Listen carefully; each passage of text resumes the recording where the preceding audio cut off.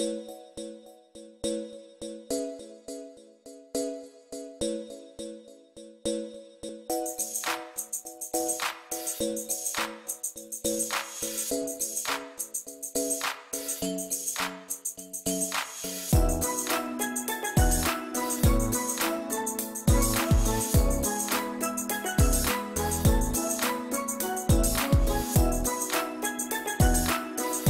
everyone, welcome back to my channel. So today's video is going to be on this makeup look right here. It's a very warm smoky eye. As we all know, fall is right around the corner and that's when all of the warm tones start creeping in. So this is the look that I came up with today, specifically because I wanted to use the Jaclyn Morphe palette.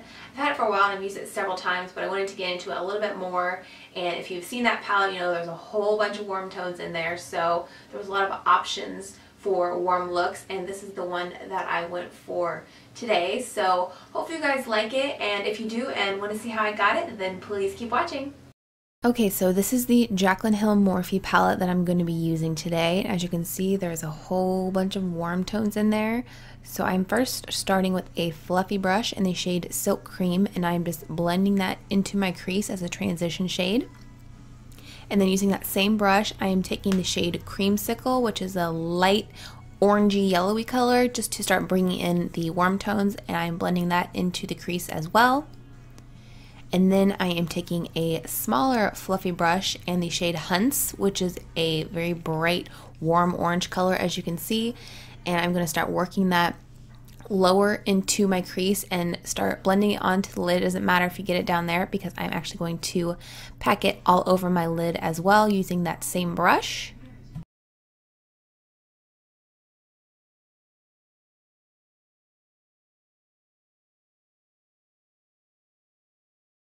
Then taking a dome brush in the shade Central Park, it's just a dark brown, I am applying that into the outer V, and I'm starting to blend it towards the center of my lid.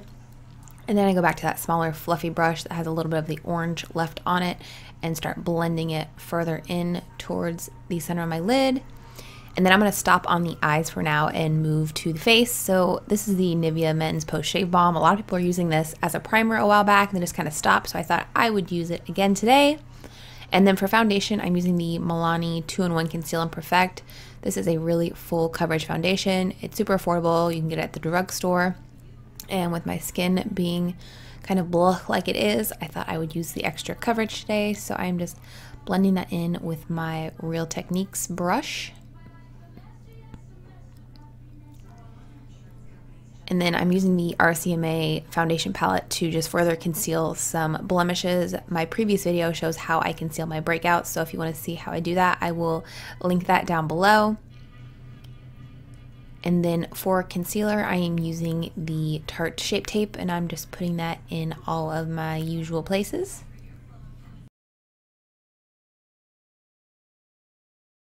And then blending it out with a beauty blender as usual. And then I am just going to set where I put the concealer with some translucent powder. This is the RCMA No Color Powder.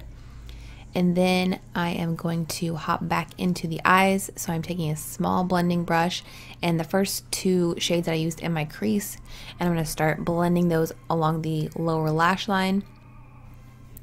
And then I am taking a pencil brush and that shade Hunts, and I am just blending it along close up to my lash line.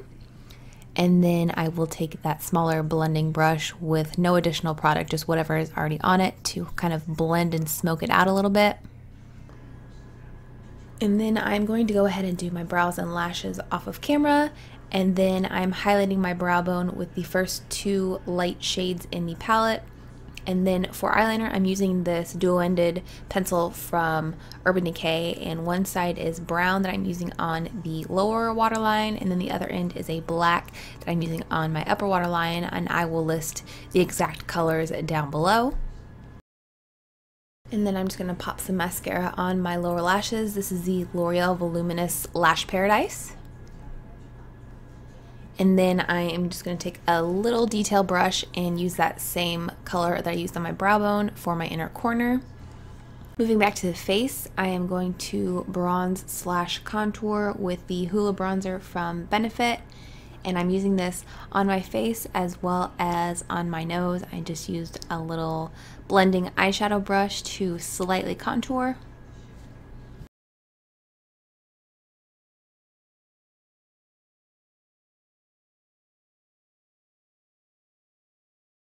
Okay, so for the rest of my face, I'm using the Jaclyn Hill and Becca palette, and I'm using this center blush here. It's just kind of a bronzy type blush. It looks a little more pink on camera, I think, because there was probably some pink left on my blush brush.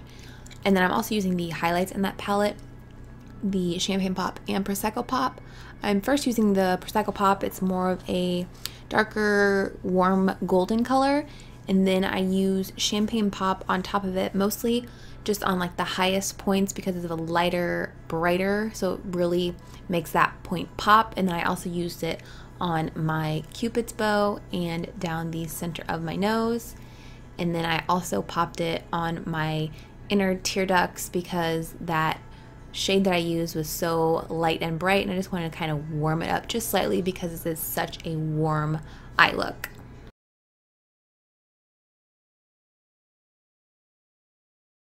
And last but not least is lips, and I am first lining with this Makeup Forever pencil in the shade 5C.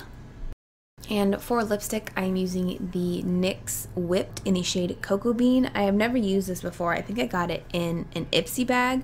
I have several NYX products, but this is not one of them. But it smells amazing, just like most of their lip products do. And it just so happens to be pretty much the same color as my lip liner.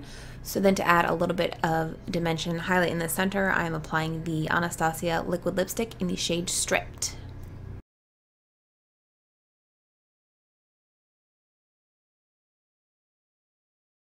Okay, so that is it for this video. I hope you guys like this look. I think it turned out pretty good. I love a good warm smoky eye for fall, as I think most people do. So if you guys did like this video, please be sure to give it a thumbs up and subscribe to my channel if you aren't already. And if you haven't seen any of my other videos, I will link them up here on the screen next to me and down below in the description box. Thank you so much for watching, and hopefully I will see you on the next one. Bye!